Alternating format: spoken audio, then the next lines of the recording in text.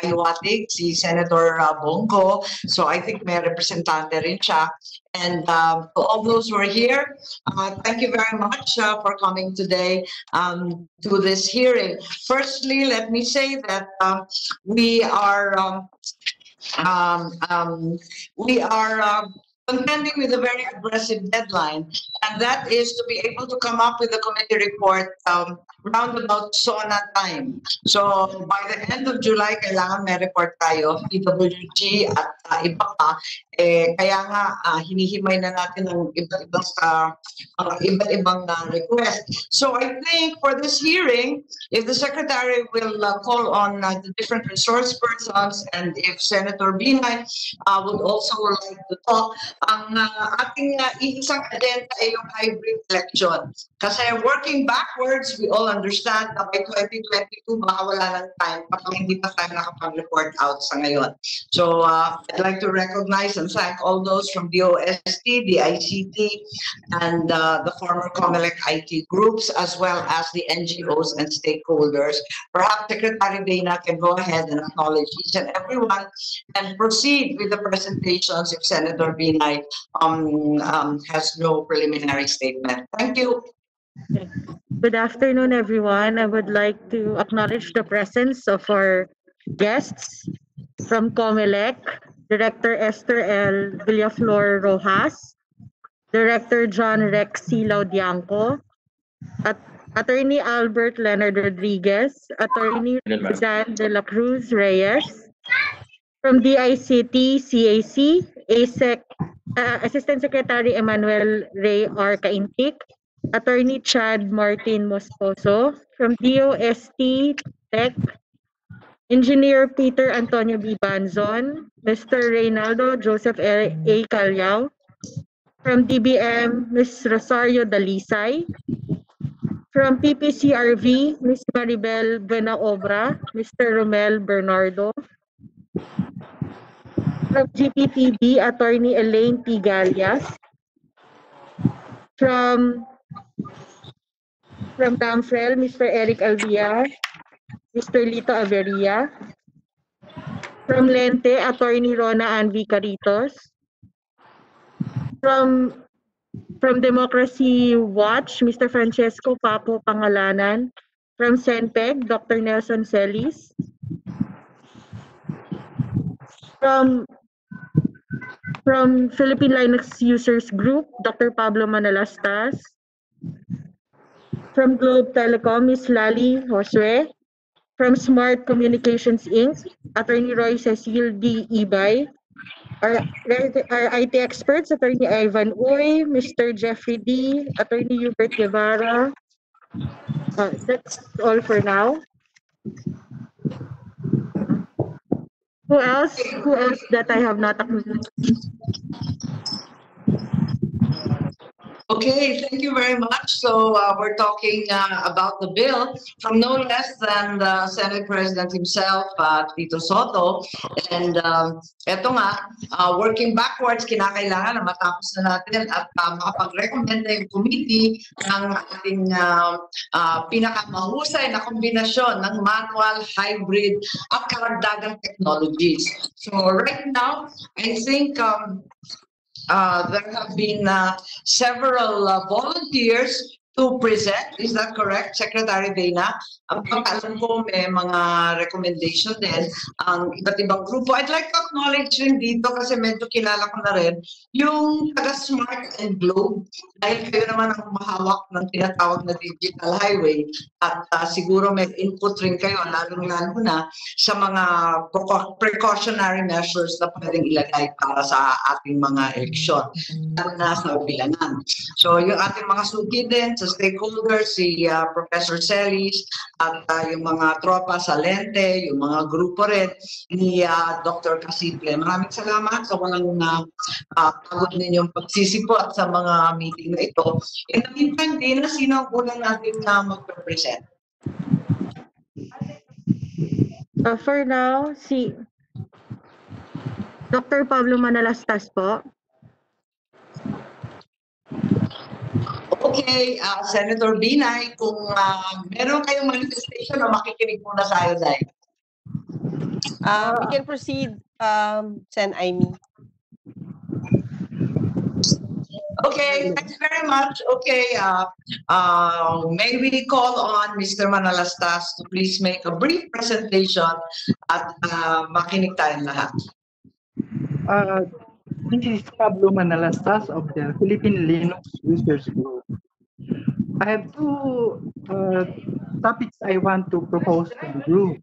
Actually, the first one is a question about Section 8, 10, and 12 of the Senate Bill number 7.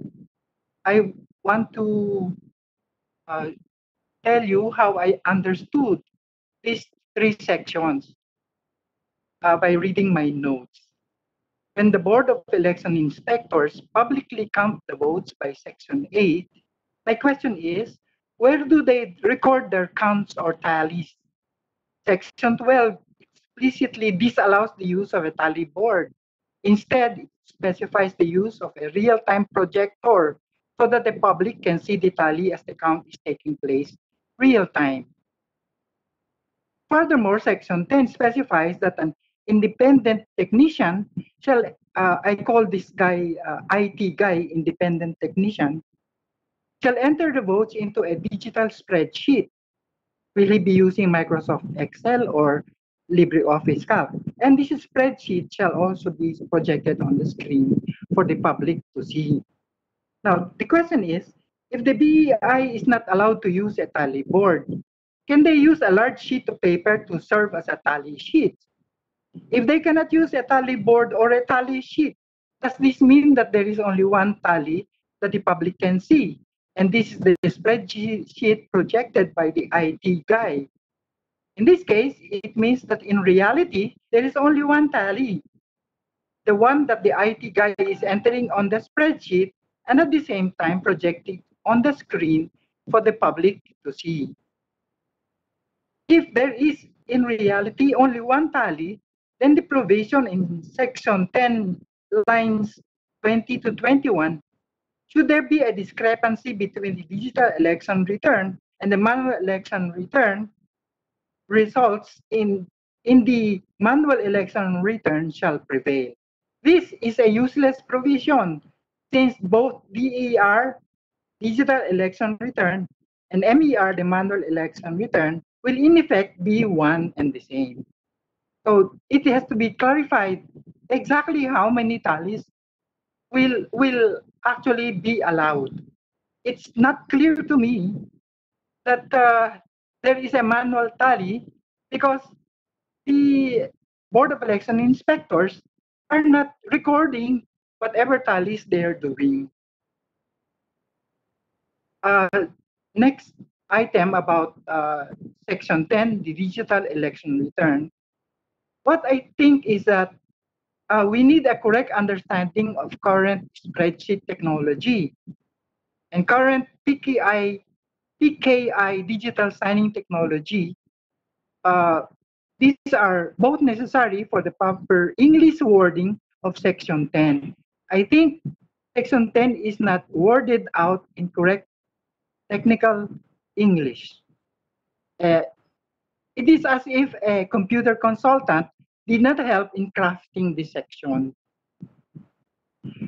While the tally of votes is being carried out and the digital spreadsheet is being projected on the screen in real time, the IT guy can make a mistake in entering the taras or vote after the candidate's name. He can make such mistakes because he is human and humans make mistakes. That is why the IT guy must be allowed to make changes in the taras assignment according to a procedure that has to be agreed upon. One procedure is the following, and I'm suggesting this procedure. As soon as a poll official or watcher or the public notices that the IT guy has made a mistake in entering a taras, his attention should immediately be called and the spreadsheet should be corrected at once in full view of the public while the taras is erased from the wrong candidate's name and placed after the correct candidate's name. And while this correction is being done, the projector is showing the correction in real time. I'm pointing this out because there is a statement uh, in the in the proposed bill saying that the spreadsheet cannot be modified in any way. That is wrong because while the spreadsheet is being created, people should be able to modify it in order to correct errors. After the counting is finished at the end of election day, and after the digital election return is saved on a secure SD card as a DER, digital election return file, the three members of the BEI, chairman, Paul clerk, and I don't know the name of the other position, will digitally sign the DER file. They don't digitally encrypt the SD card or the medium. They digitally sign using their individual private signing keys. This digital signing will preserve the authenticity of the DER file and prevent any dagdag bawas from happening. After the digitally signed DER file, digital election return file, is saved on the secure SD card, the SD card can be set to read-only mode. There are SD cards that can be set to read-only after it's written, but only after what you want to be written are already written to the SD card. You put the SD card in read-only mode so that no changes to any file on the card can be made after you've made it read-only. I'm suggesting in section 10 that we add something about the format of the digital election return. The digital election return file should be saved from the spreadsheet file into a comma delimited text file. The CDF file is a plain text file and should be the standard format of the DER file. The advantage of the CDF format for the DER file, digital election return file, is that the CDF can be read by all receivers of the file.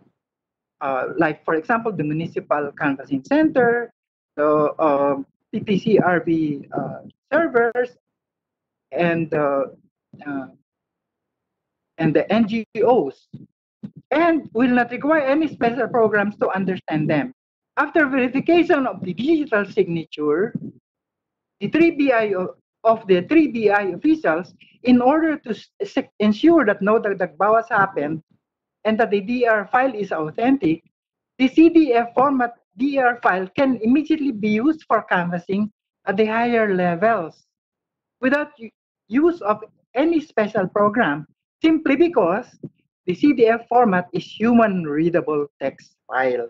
Unlike the file formats used by Smartmatic, which is binary file and uses special programs made only by Smartmatic and supplied only by them. This is, I think, very important that everyone is able to verify the authenticity and use the resulting authentic file in further processing.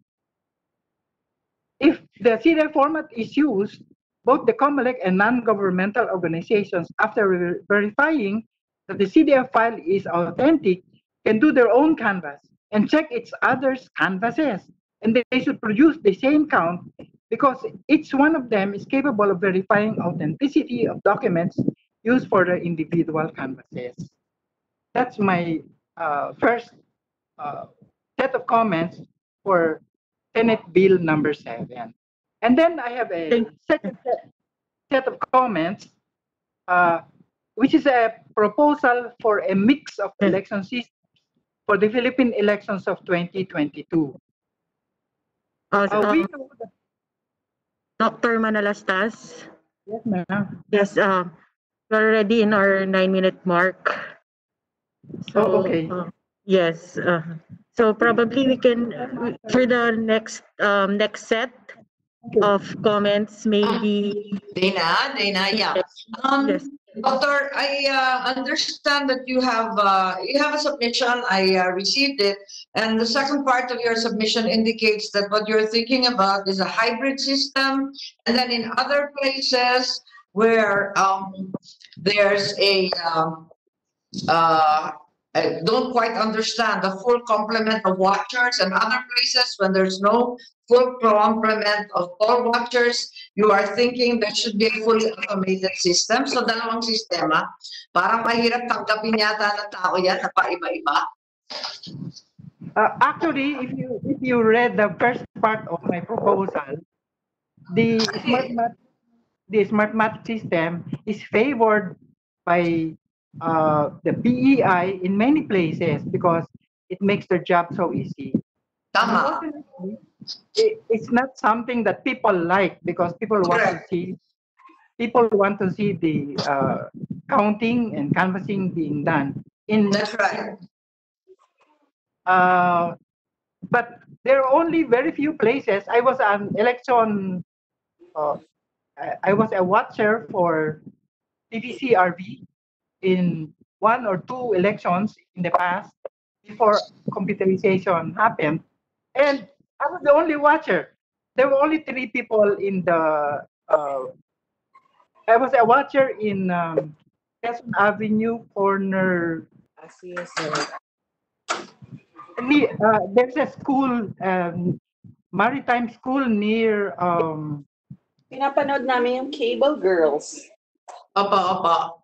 Las Chicas. Anyway, there were only two people in the precinct, and there were no watchers at all except for the TTCRB watcher, who is me.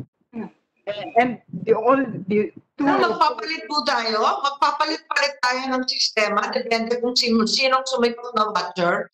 Hindi naman natin masasabi kung sino makakasipot sa araw na yun. Kaya medyo mahirap yata yung depende sa may watcher at hindi sumipot yung watcher, biglang mag-hybrid o fully automated. Baka walang pumayag ng ganyan eh. And anyway, the proposal, I think, is based on previous experience, and I think if political parties can commit to produce their complete list of watchers 1 year before election time, 1 year po?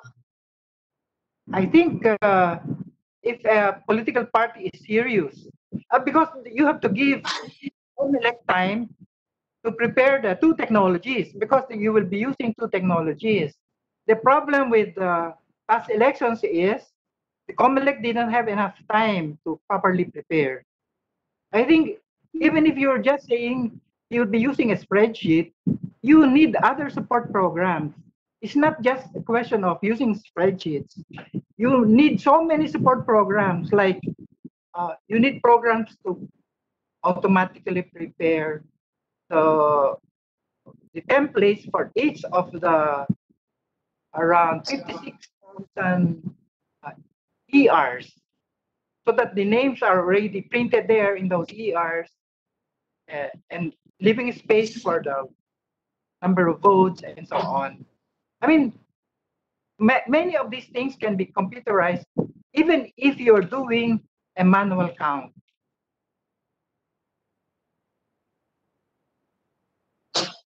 Okay, thank you very much po. Thank you. Are there any questions, or is there a subsequent presentation, Dina? From attorney, for Attorney Hubert Guevara po. Guevara. Attorney Hubert Guevara.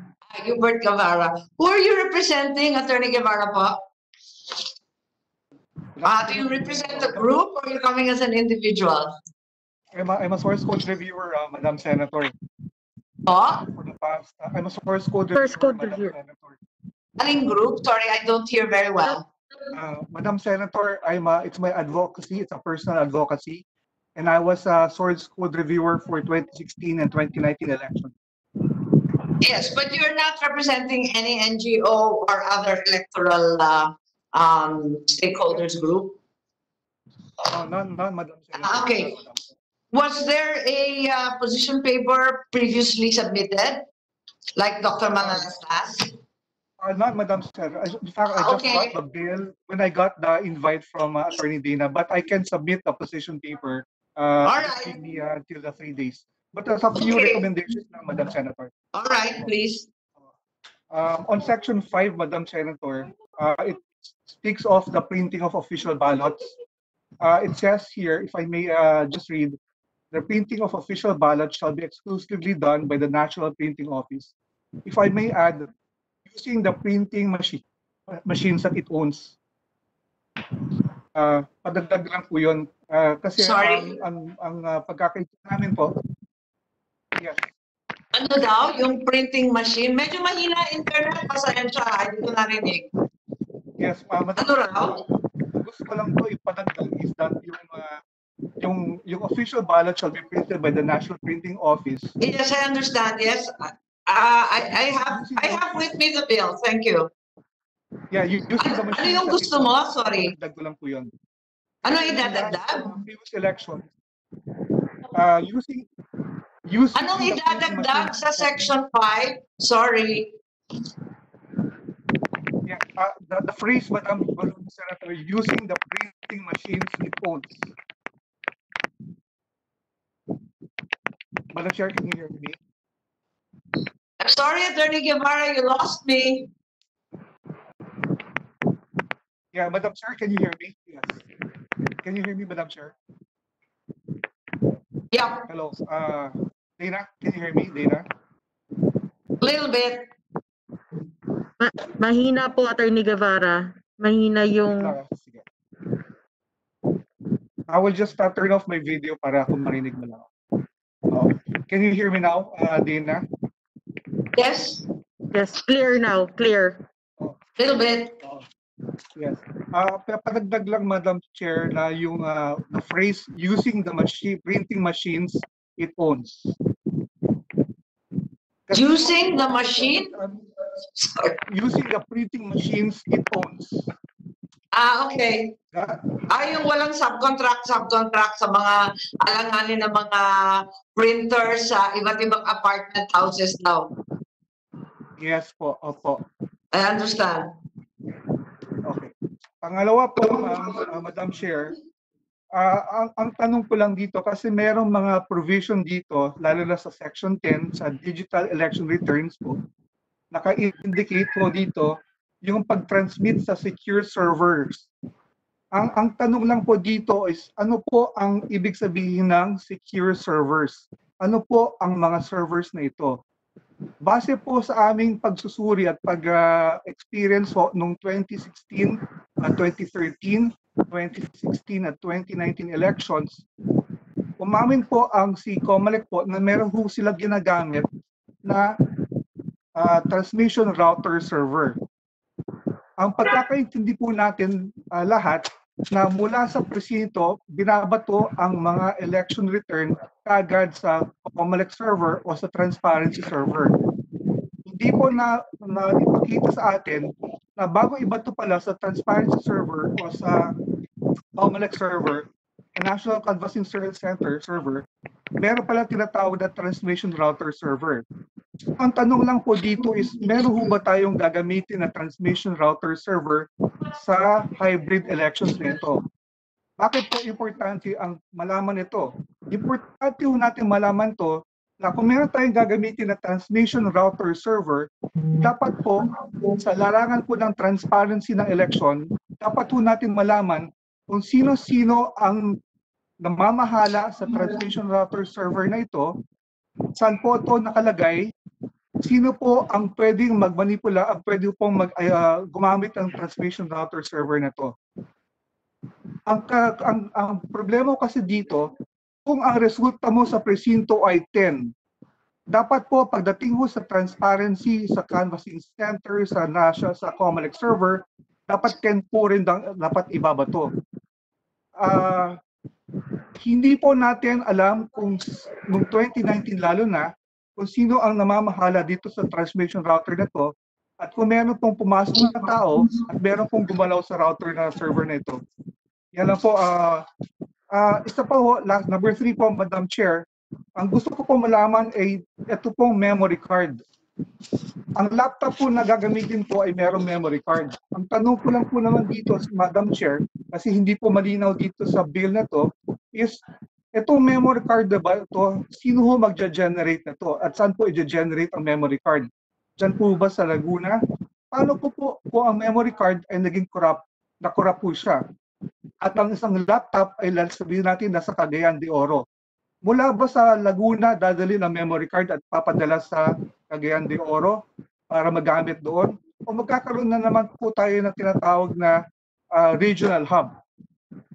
Ano po ang sistema ng regional hub? Siguro po para lang mas malinaw ho natin, malaman at mailagay na rin sa batas natin ang mga kalakaran ito, siguro po mas maganda na i-discuss na rin dito sa batas, panukalang batas, yung mga aspetong ito, regional hub, transmission router server kung meron po. Yan lang po, Madam Chair, ang aking mungkahi po. Salamat po. Yes, thank you very much, Attorney Guevara. Parang narinig ko naman yung kapatid ko. Okay.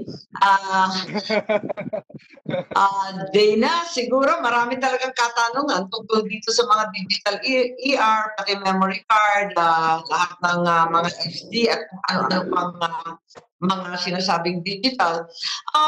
Bakit po ninyo, merong more or less na consensus na yung actual voting, gagawin pa rin dun sa itsurang, yung itsurang ginagamit natin ngayon. Ano? Wala naman tanong dun. Ang question lang, if we could simplify it and instead of the ovals, gawa na lang ng one line na square and similar to the lotto. Parang very familiar sa lahat.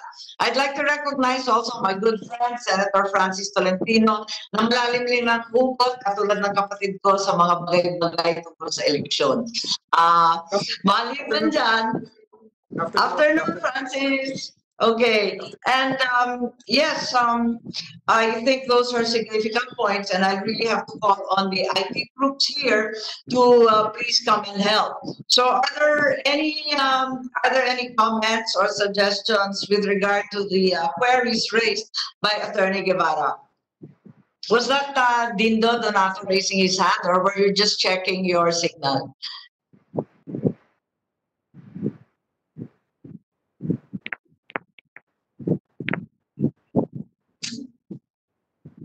Are there any questions, or perhaps Senator Francis would like to make a statement? We're trying to get through, Francis, yung medyo pinag-uusapan natin, na talagang yung totohan, anong pa rin. Pero pwera sa oval para hindi magkamali. Kasi dun sa both ends, talagang nagkakaproblema. Gawin na lang square or rectangular para nababasa ng computer na walang mintis. Tapos imbes na shade, i-check na lang, i-cross o i-linya katulad ng loto. So parang doon nakakasundo pa so far. Ang problema natin, yung manual counting, kumbaga, sa ating presinto. Kasi yun ang gusto ng tao. Sabi nga ni Professor Manalastas, ayaw ng tao na sinusuko yung balota, tapos hindi na nila nakikita yung bilangan. Yun talaga malaking problema, hindi tanggap ng Pilipino na hindi nakikita yung bilangan. So dun sa bill ni Senate President, may para system. Whether manual or digital through a projector, makikita pa rin sa precinct level ng tao yung mga boto being tallied. So, kumbaga, whether it's done through projector or through the old school teacher with a piece of chalk on a blackboard, whichever it is, there will be a manual precinct count. Tama po ba yun? Yes. Any reactions po to what we've said or agreed upon so far? Is that Mr. Donato raising his hand? Or are you checking signal po? Yes, ma'am. Yes, okay. Yes, Apo Donato, please proceed. Yes, ma'am.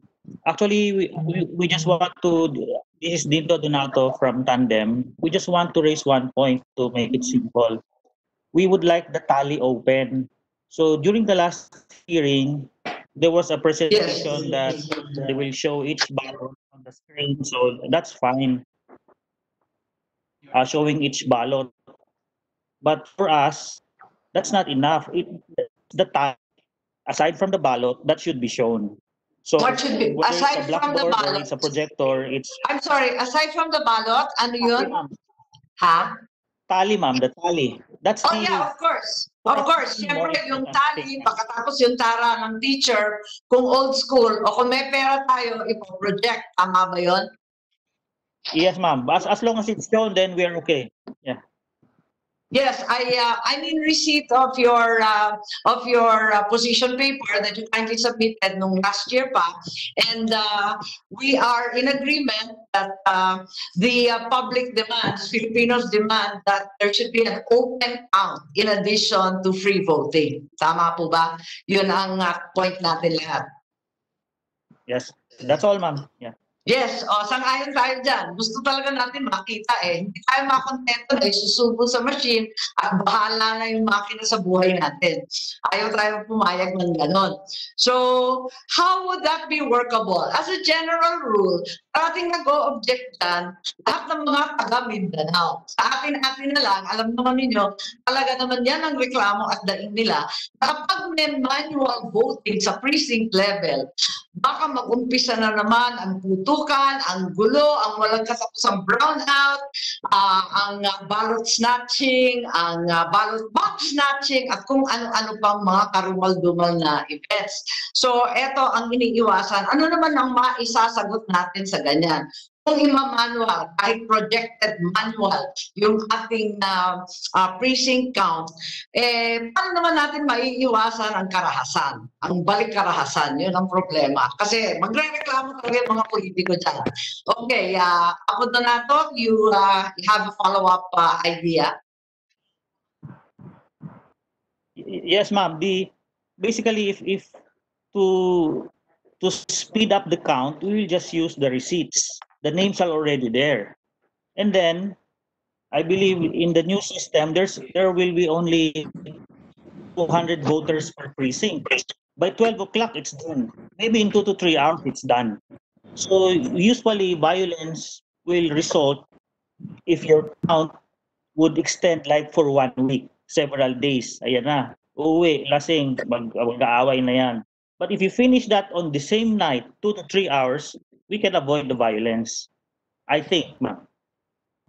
So I think that's a very real point that you do it quickly and therefore painlessly. May ganon talaga, may factor na ganon. Kaya nga lang, alam naman natin, talagang kung minsan, marami pa rin nangyayari, ano? So I think is that Eric Alvia, tama po ba yun, who's raising his hand? I'd like to recognize. I see Toti Casino also raising his hand, so we'll follow that sequence. Eric, please.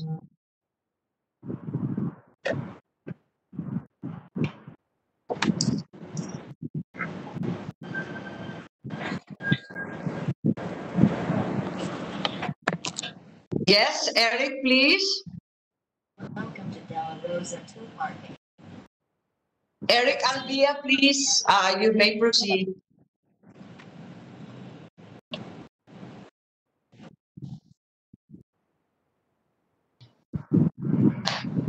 Medyo nawawala pa si Toti Casino muna, and then we go back to Eric, who was ahead. Toti, if you would. Yes, good afternoon, ma'am. I concur with Attorney Dindo Donato. We can have the results generated instantly. We can already transmit it and have it displayed on a website. I'm sorry, what will be displayed on the website? Sorry, what would be displayed on the website, please? The results of the precinct level. So the websites are contained every single precinct level. As you tally it and you have it on the Tara, as the people see it, immediately the results can be uploaded on a website that will affect the precinct total of the particular district or local municipality.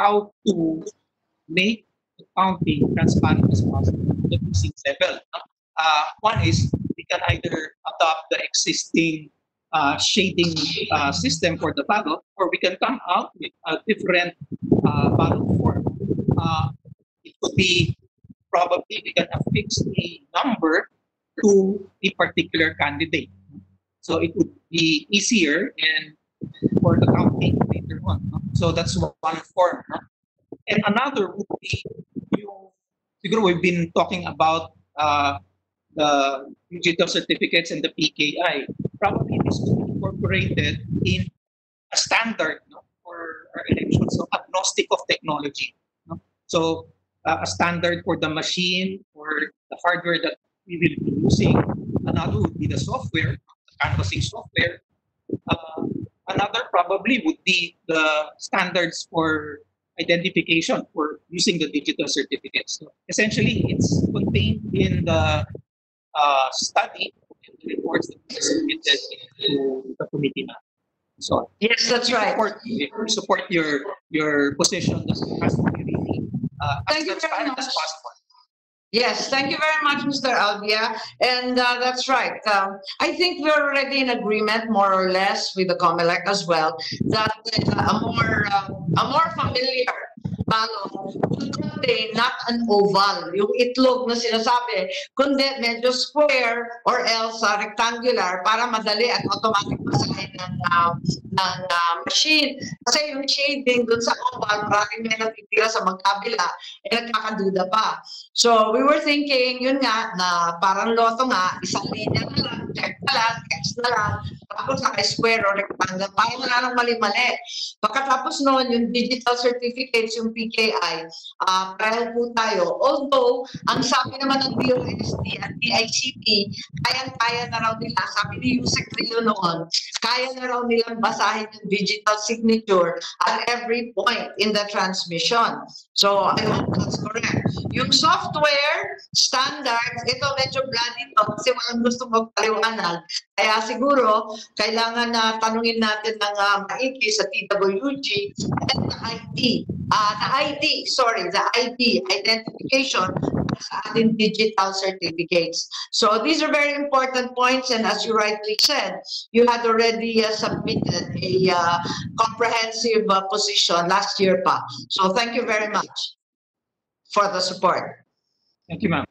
Thank you. So, Secretary Dana, is there anyone else, or shall we launch into Commissioner Casquejo's PowerPoint? The presentation of Commissioner Casquejo na po, ma'am. Sige. So, we invite Commissioner Marlon to show us his presentation regarding the proposals for the new hybrid system.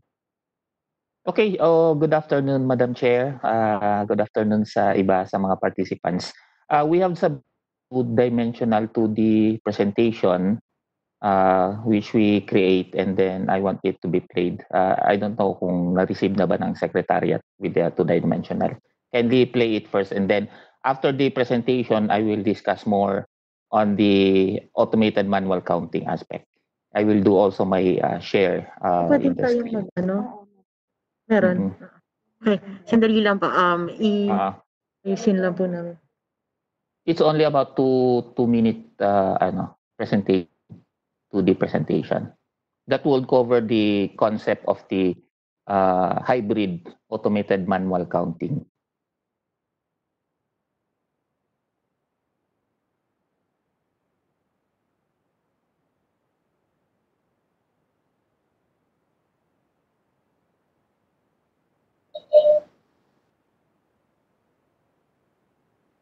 Dina, mapapalabas ba ninyo? Yes po, ma'am. Okay, sige. Why don't you upload it now on our screens para we can share it properly? Okay. Kaya ba yun, sir? I-consult ko lang po kung kaya sabay na while we are sharing it. I-share po muna no before Commissioner will talk. Will Share lang discuss. muna. Hindi, sabi ni share Commissioner, mauna daw yung palabas. Mauna na lang. Kasi hindi pwedeng isabay magulo dito sa Cisco. Sige po, sige po. Kailangan ng palabas lang muna. Although, pwede mag-voice over. Okay.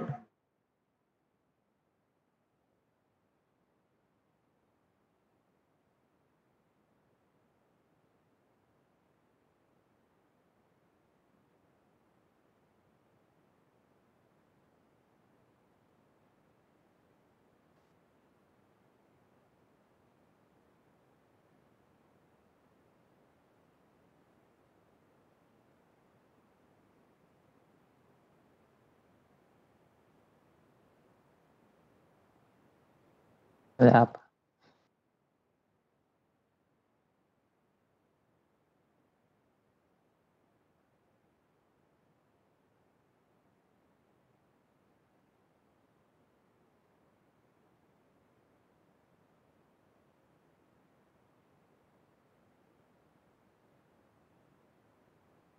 Dana, how are we doing?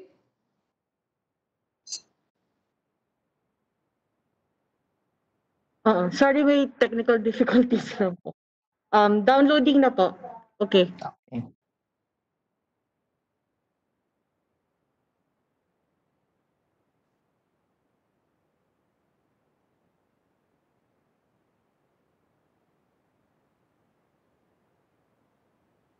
It was just email just this morning, Madam Chair. Kaya siguro hindi pa na-download. Through email.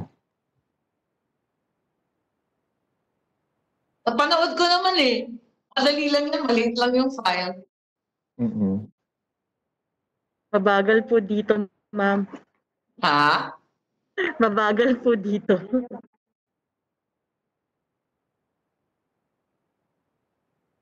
Basta ilang minutes. 2 minutes lang naman. Oo nga.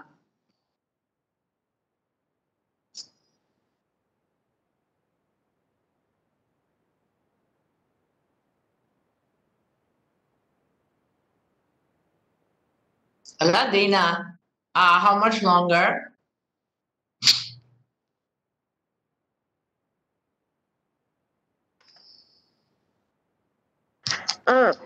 Kung meron po sa file ni Commissioner Casquejo, pwede rin po siyang kung meron po sa computer niyo, sir. I think you can share na po without us giving control po sa inyo. Ayan ang wala ako. Okay po. We apologize po. We're still downloading. Doon po kasi sa host computer nagda-download po. Pero kanina pa naman binigay yan. Yes po. I apologize, ma'am. Hindi ko po na-i-forward po kagad sa host computer. Dito ko po siya nalagay sa aking personal.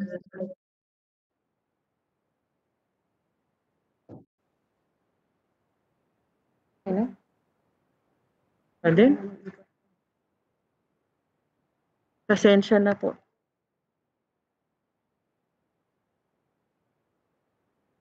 Mag-aano siya, mag-share ng control.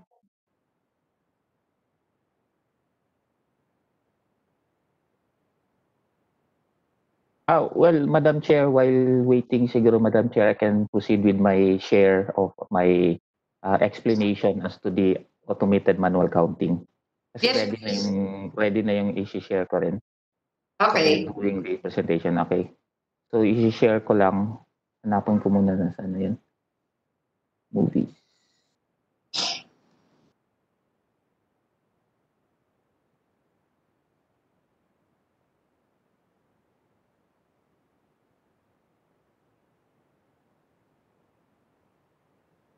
Andiyan na ba yan, yung video? May lumabas na sa screen. Yes, oo, meron na. Okay, the tally sheet. Okay. Opo. Okay. So the concept of this automated manual counting is we still use we still apply the same concept of automated manual voting. We still use the official ballots by shading, but instead of shading, we use now the lotto type. So after the shading of the ballots, after the close of polls, the electoral board will now arrange, ayusin nila yung setup nila with the projector and the bar scanner. So once it is already prepared, nakalagay na, automatic it will display on the projector the tally sheet. The tally sheet, if you notice, this this is similar to the tally sheet that we are using. And then you have here the clustered precinct number, this clustered precinct and barangay, and so on and so forth. And then the number of registered voters and the number of ballot scan or ballot voted is 650. We presume na hindi naman 100% yung voting doon. So we have also a counter of the ballot scan that is 650. So initially, since wala pa tayong nasa scan na ballots, all the votes are 0. So lahat naman dito, we just, example lang is president, vice president, vote as all 0. And then the voter, the electoral board now will scan the voter's receipt. So once the voter receipt is scanned, the official ballot image, which the voter corresponds to the voter's receipt, will be reflected on the screen. Now, what the electoral board chairman will do is holding the voter's receipt, looking at the shaded ballots, he will now verify. The electoral board will verify whether the one that appears in the voter's receipt is the one shaded by the voter. So in this example, he shaded the number 2 candidate, Ambrosio Ginto, for president, and number 4 candidate for the vice president. And then if once the electoral board has already verified that it is same vote as appearing in the ballot image, and the one holding with the voter's receipt, then after that one, you will click the accept button. So after verifying, then the electoral board will click the accept button. Once it is accepted, then automatic it will tally. If you notice, there is a tally vote for Jared and a tally vote for Claridad Case. And pwede naman i-verify niya ulit kung tama ba yung tally. Then, after that one, we'll click next for the next ballot to be scanned. For the next ballot to be scanned, then click get the other voter's receipt, then ballot scan. If you notice, again, it will display the ballot image corresponding to the voter's receipt. So, i-check na ulit ng electoral board kung tama ba yung binoto dito vis-a-vis doon sa hawak niya na voter's receipt. And that can be seen by the watchers at the back. Kasi yung mga watchers, ni chairman yung voter's receipt, makikita nila na yung nakasulat doon, ang binoto is number 2 candidate. And then, ang lalabas doon na sinade nila ng botante is number 2 also. So once it is again verified, then the electoral board will just click accept. So once it is accepted, automatically it will tally. So once accepted the votes, so the votes, then it will tally. If you notice, may boto na si Ginto. And also with the vice president, may boto na rin. And then that will proceed, continue lang yung process until such time na tapos na yung the last ballot, tapos na scan. If you notice, ballot scan is 2 out of 650. So another ballot scan, so example ko lang dito is 3 ballot. And then after this one, that will be the end of the 650 of the 650 ballots. So in this kind of presentation, nakikita ng mga watchers, voters, and the public projected on the screen on how the ballots is being read and canvassed and consolidated. So ito, if you notice, may boto na rin, and then also the number 5 candidate may boto, and then next. And then the last will be the last ballot. If you notice, if you say we have the last ballot, that is 650 of 650 ballot scan. So once scanned na lahat, then that's it. That's the end of the automated manual counting. So that is the gist of the enhancement that I prepared for that, Madam Chair. Yes, Commissioner Casquejo. I think the primary question here is, are we done or pwede na mag-interrupt? Sorry. Okay na po, Chair. Okay na po, Madam Chair. Hindi, kasi pinag-usapan na natin to, medyo magkasundo na tayo sa itsura ng balota, yun nga, mga square o kaya rectangular, tapos lotto type, hindi na shading para wala ng diskusyon. Tapos pinag-usapan natin na may projector at magbibilangan. Ang problema kasi, maraming nag-o-object pa rin, kasi instead na manual count that will corroborate the ER, ang problema kasi, yung ER pa rin ang uuwian, which is still tantamount to a machine count. So yung hinihingi ng iba yung actual manual count doon sa projector laban sa pinasubo sa machine. Ano po sa tingin ninyo? Kasi maraming politiko na makiwari nila, gusto pa rin nila may hawak silang manual count sa presinto. Whether through projector or yung tara-tara system ng ating mga guro na nasa chalk at blackboard. Ano pa sa tingin ninyo? Kasi pareho ring electronic yun eh. Yes, Madam Chair. We can include that in the transmission, yung tally sheet. So we can include that in the transmission tally sheet so that they can download it and then they can have it printed. So they have a copy of the automated tally sheet that was done, although automatically or through automated. Pero hindi ba, Commissioner, after the fact na yun, kasi bilang na eh. Pero during the counting, may gusto sila na talagang makita yung counting, whether projected or old school. Gusto nila makita yon laban sa mga balota na sinusubo sa machine. Pwede ba natin gawin yon so that you have a manual count and then you have the ER na in the event of a dispute or a difference. Wala pong audio kami madinig. Sorry? Well, wala po kaming madinig na audio. I see. Okay.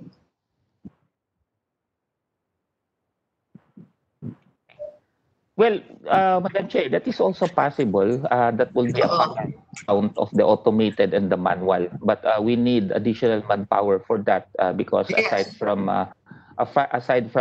doing the scanning and also the manual counting, you need additional manpower and also additional budget for the additional paper. Well, but that is possible. I cannot hear any audio. Magkaroon tayo ng parallel manual and automated counting. Yes, Dr. Manalastas, dinig na dinig namin kayo.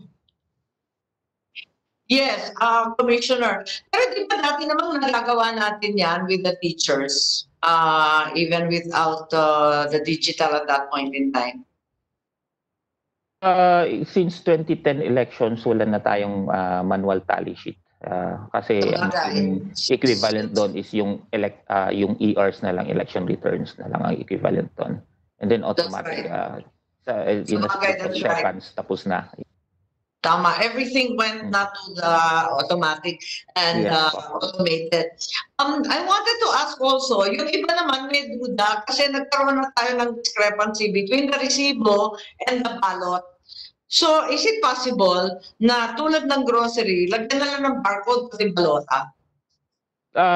Yung barcode kasi natin, it was implemented in 2010, 2013, 2016. Ngayon lang sa 2019, parang nag-enhance yung natin, yung balota natin. We use the QR code. So we can always go back to barcodes naman. Wala namang problema doon kasi it's just more on yung maraming laman lang kasi yung QR code, but there are things naman doon na laman na hindi naman kailangan. So we can always go back to the barcode of the balota, yung ating official ballots. Yes, I think yes po, we'll leave it to the technical people. The barcode clearly is infinitely simpler. But what I'm asking po is... I have lost audio. Yes, Doctor, we can hear you po.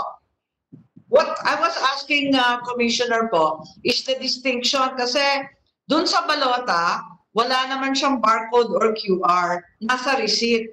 What if we put it also in the ballot para wala nang duda na iba yung content ng resibo at iba pa? Sa 2019, Madam Chair, we have QR code both in the ballot and the voter's receipt. And if babalik tayo sa barcodes, wala namang problema. It will be easier and simpler pag barcode naman. Kapag barcode, pwede kahit dalawa, di ba? Yung balota mismo at yung resibo mismo, may barcode na tama po. That is possible. Kasi yung QR code naman ng balota at saka yung voter's receipt, pareho lang din.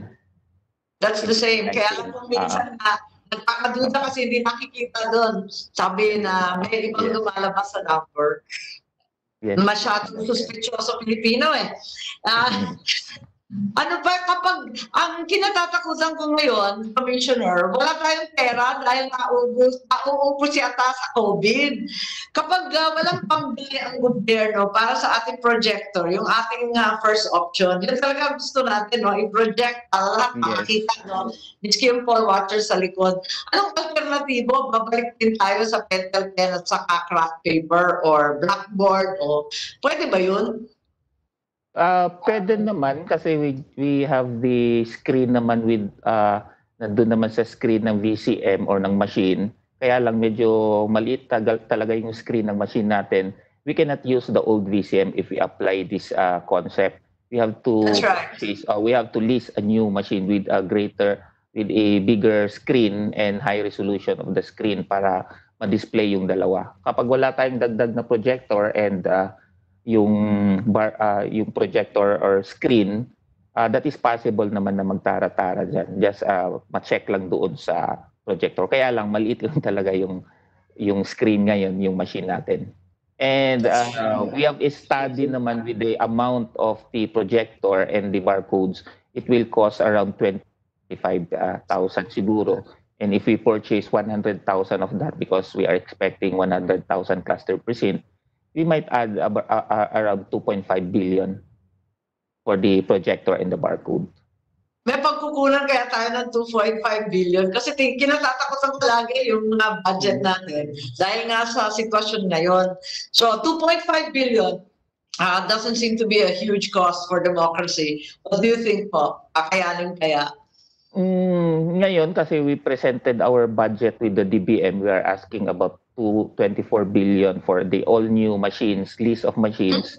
And then if we add 2.5 billion, so we need around 26 billion. That is conservative naman po. And then that is all new machines. So I don't know if the DBM will give the COMELEC with that budget. Pag binigyan naman tayo ng budget ng DBM na ganun, then that is possible. But if the DBM will cut the budget half, then I don't know if we can do that. Because the old VCM is not capable of projecting because of the smaller screen and the resolution of the screen. Makakatipid na lang po tayo kapag sinabi yung mga LGU at mga eskwelahan na may projector, sila na muna ang mag-gamit. Ano nangyari sa mga lumang VCM na sinasabi na are inadequate? Yung 2019 VCMs, are you saying that they're inadequate? Hindi naman inadequate in the sense na hindi siya capable of doing the projecting of the results nung splitting of the screen because of the resolution of the screen of the VCM. So kailangan talagang mag-list tayo ng bago if we implement the automated manual counting. So I don't know what will happen with the VCM. Maybe we can ipa-buy back natin sa owner o sa or we can donate it whatsoever. I see. Just to interrupt, Dana, Secretary Dana, if we're not able to open the file, still. Ready na po. Ready na po. Okay na? Panoorin natin, maganda eh. Okay.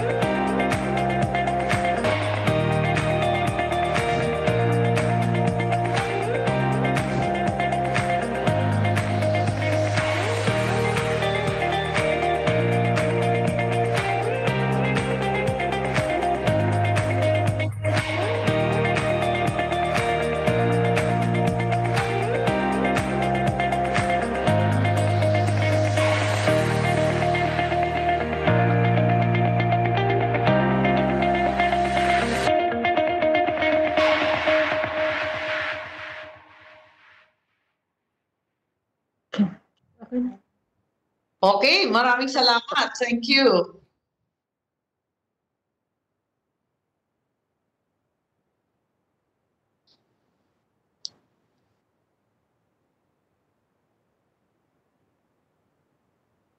Dana? Okay po, panapatanggal ko na lang po yung share screen. Okay, thank you very much. Okay, salamat.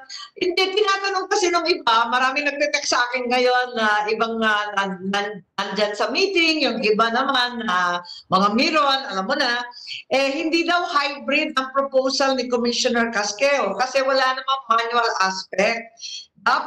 Iko-compare lang yung VVPAT at yung ER. Both are produced by the machine. Hindi na po ba pwede na may manual counting per precinct lang naman. Pag tumugma yung ER at yung manual, saka lang itatransmit. Kasi ang nangyayari raw sa Singapore at sa ibang lugar, kasi yung Singapore ang pinaka-latest na national election, may manual count muna, tapos may digital count na electronic to corroborate lang. Ano sa doon sa suggestion na gano'n? Na may manual talaga, tapos for verification, may electronic count to follow. Yes, Commissioner po.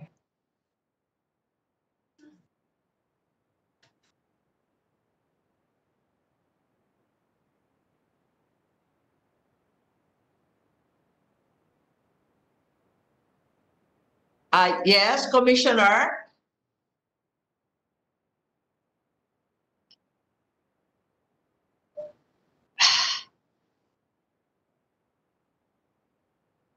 Dana, can you hear?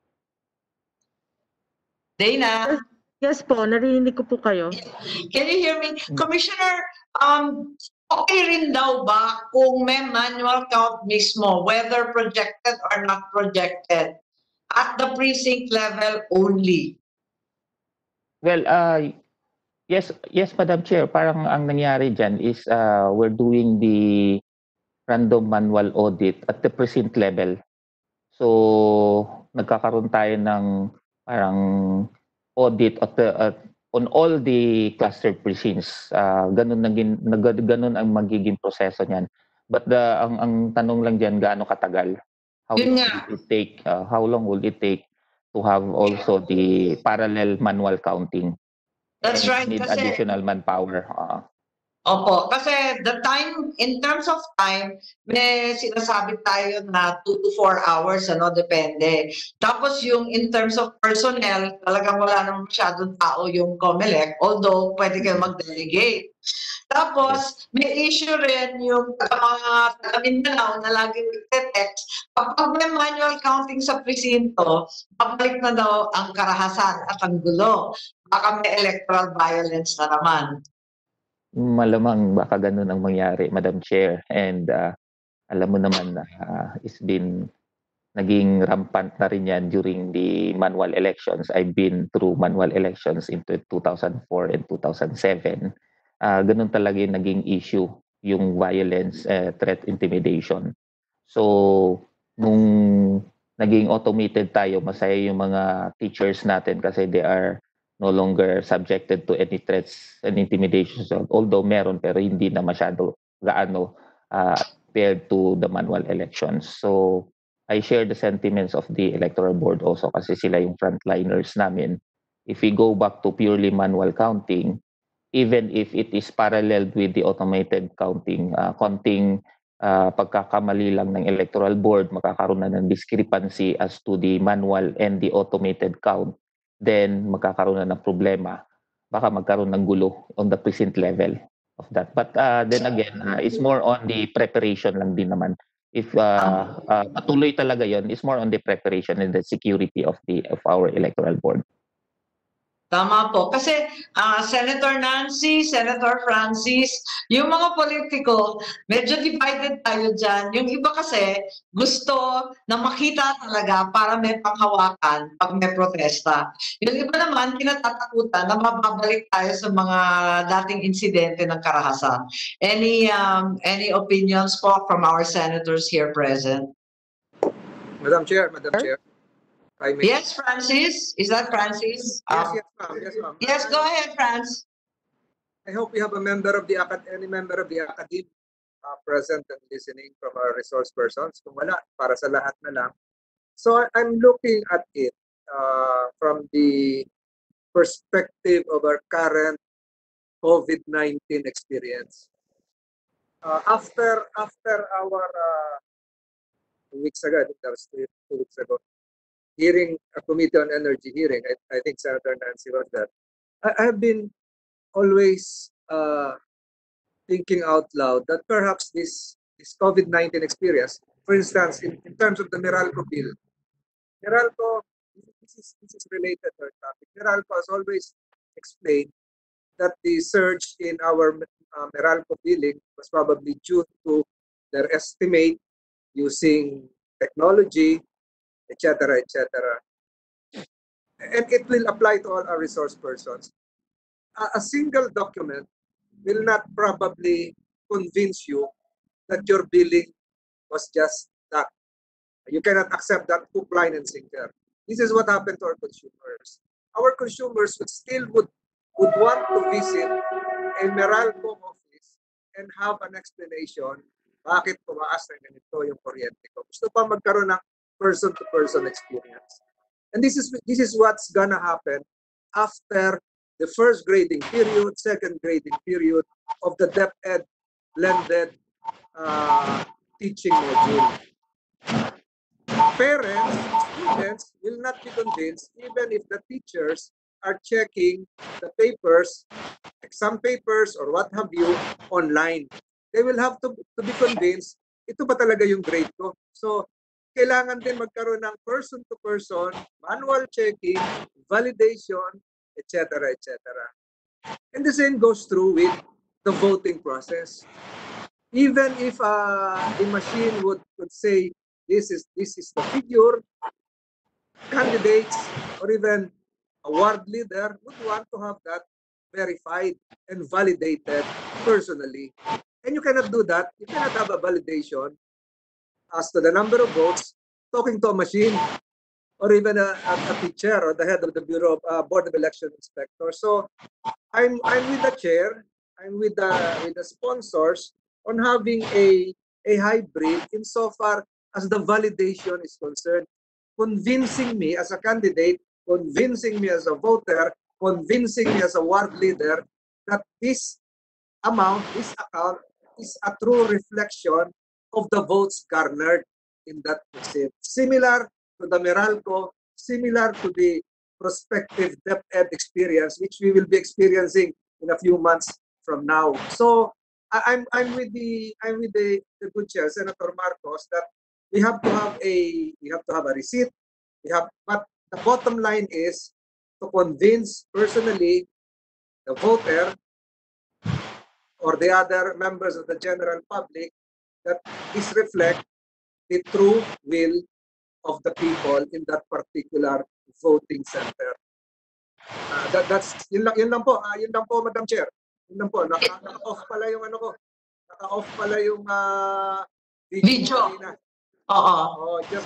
It just goes na hindi pa tayo technology savvy, but in 2 months time, given this COVID experience, pati yung mga yaya, yung mga nasa bahay, dahil mag-online po yung mga bata, talaga matututo sa computer yan. Pero again, the bottom line here is the transparency which we have done through the years. Nakikita po natin yung bilangan kahit hanggang alas 2, alas 3 na.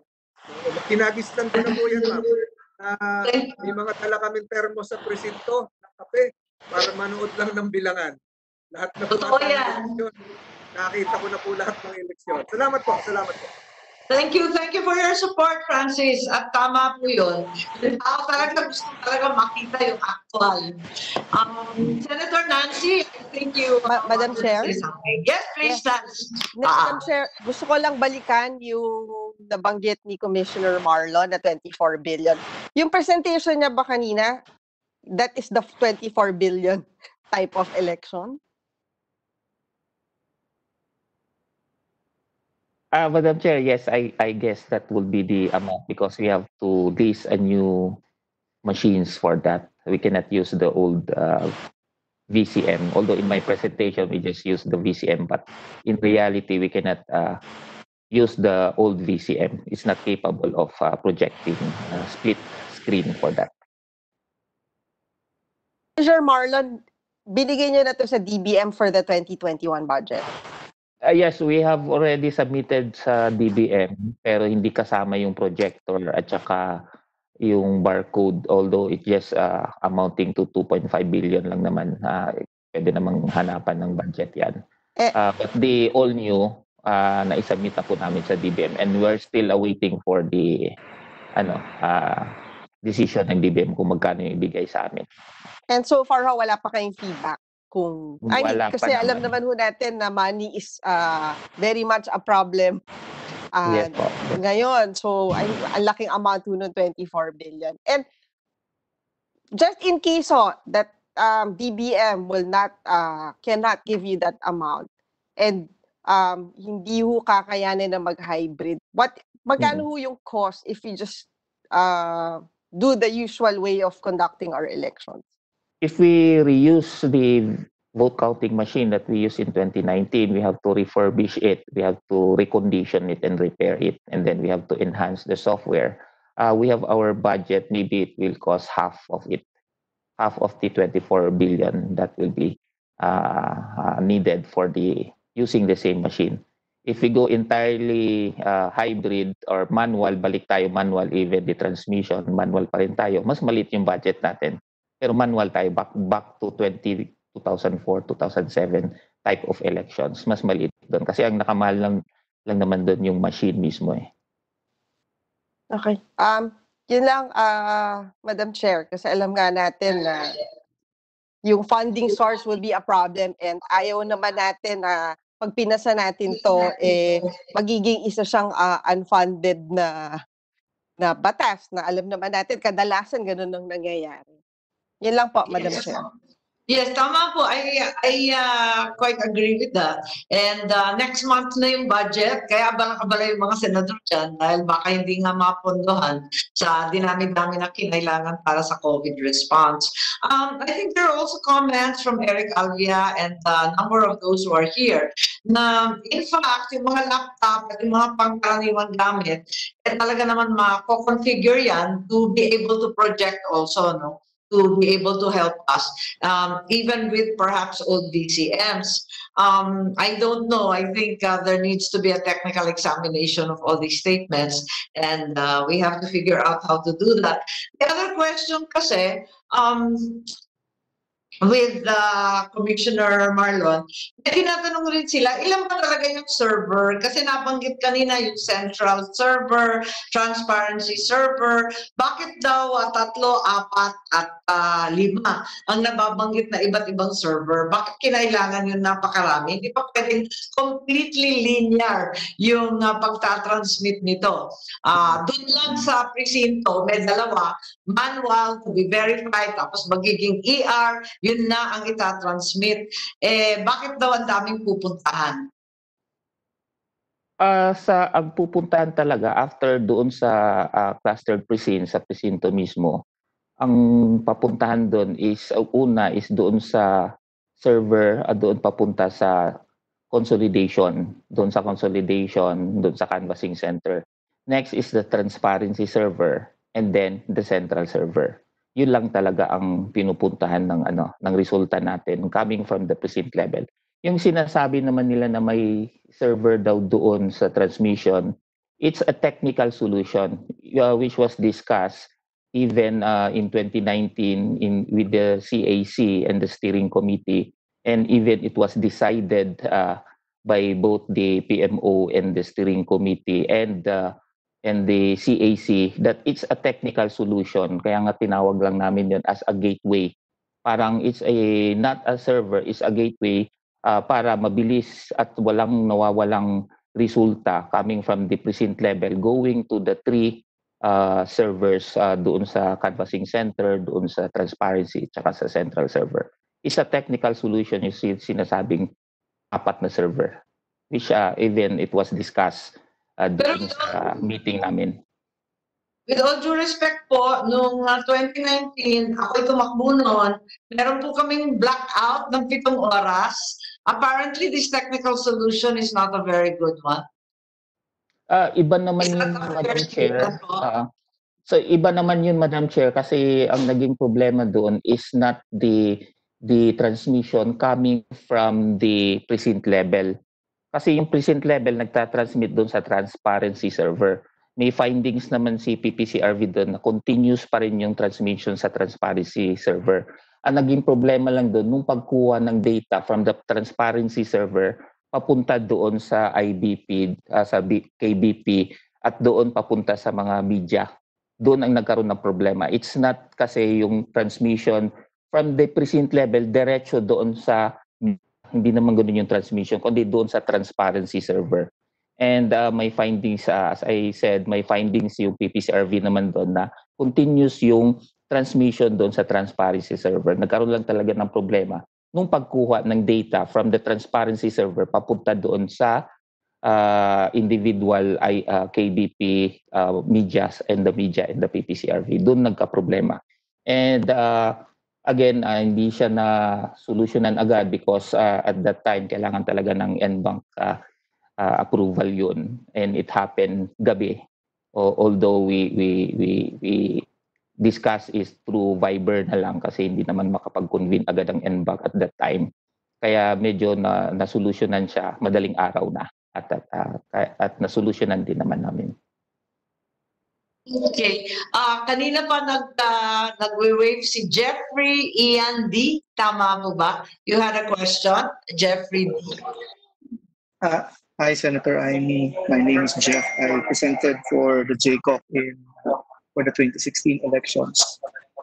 I was requested by the Senate President to be present in the technical working group.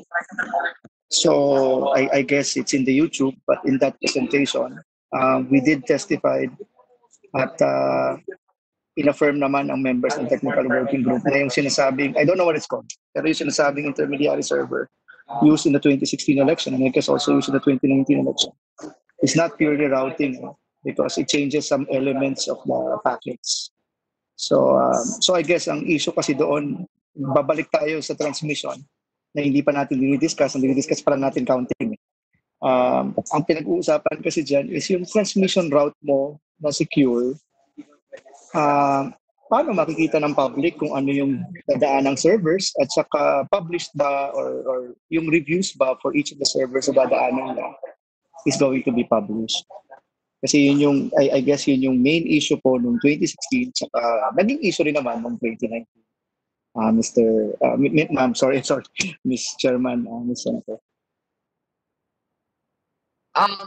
Would the COMELEC care to answer? Commissioner Marlon, please.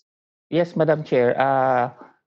Bago namin na in-implement po yung sinasabing router namin as a technical solution, we have a meeting with the CAC for that, for the advice. And then yun na nga sinabi ko, unanimously sinabi naman nila is just a technical solution.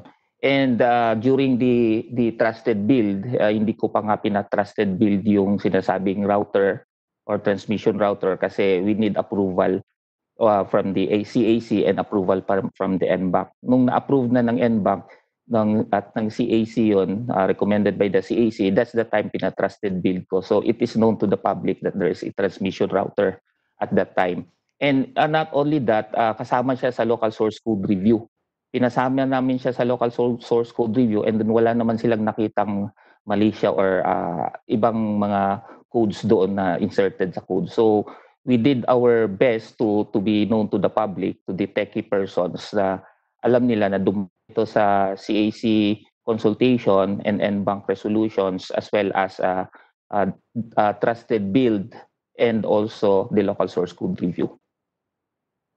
In 2016, I don't know what happened in 2016, but that's why in 2019, when I was designated as the steering com, having idea also about IT, so I make sure na lahat complied para hindi tayo ma-question whatsoever the elections.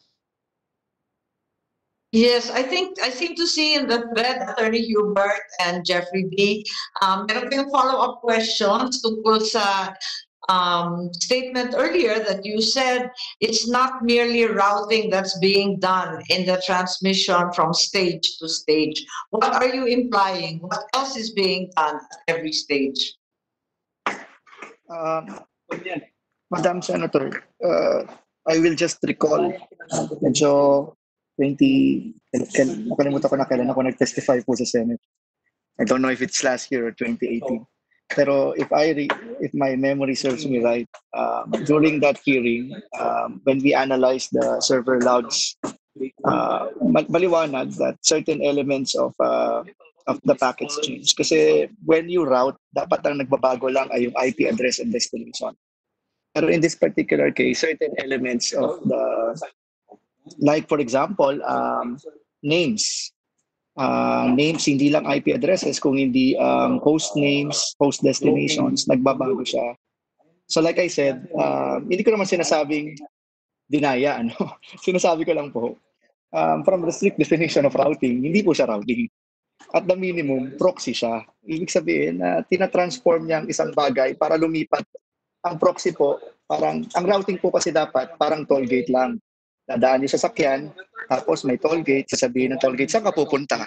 Pampanga. O sige, dumaan ka na, pumunta kang Pampanga. Itong ginagawa po nito, hindi eh. Saan ka pupunta? Pampanga. O sige, sandali lang. May ibang kotse na pupuntang Pampanga, sumakay ka na lang dun. Parang ganun po yung analogy eh, dun sa nangyari. Sorry without going through the details, pero pre-set naman po namin yung findings namin about the 2016 election. But it's good. If in the 2019 election, Sinor's Code Review pala, I think it's good.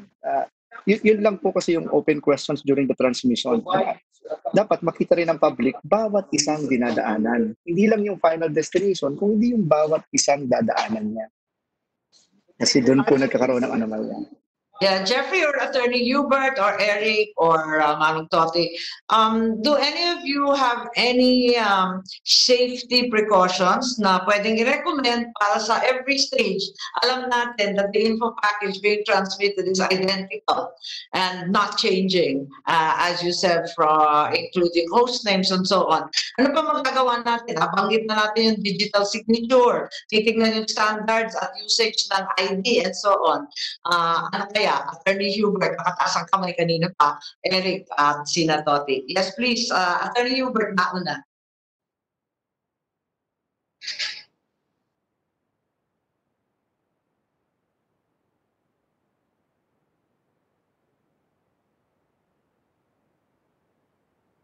Attorney Hubert, nasa ka na?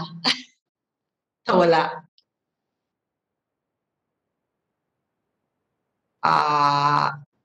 Eric na muna. Eric, yes, please. Eric Alvia, please. Yes. Yes, ma'am. Thank you, ma'am.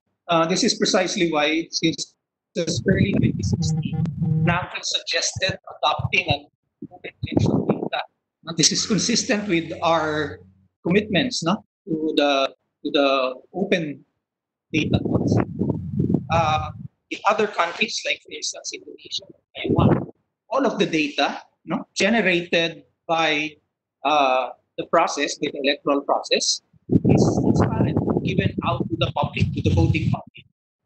So I agree with Mr. D, no, that what he mentioned is that true. No, during the transmission, there may be some changes in the data packet.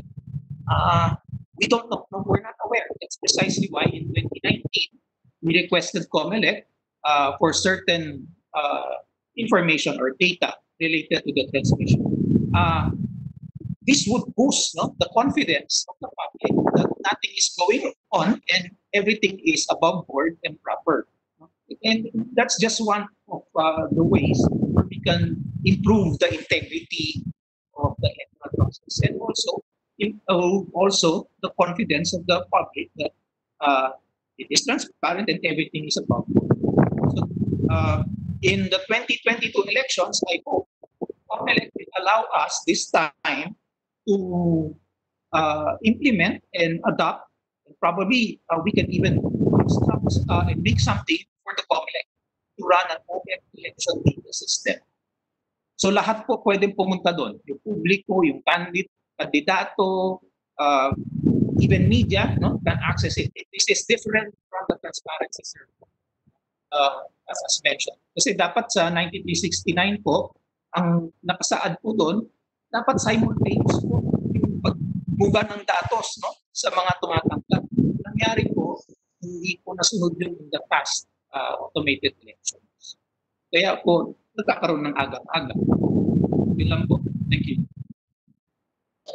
Okay, it's ironic given the signal difficulties that we're having now that we're all recommending live streaming, digital, and other means that apparently are still so defective here in the Philippines. So, Attorney Hubert, are you better now? Can we hear from you?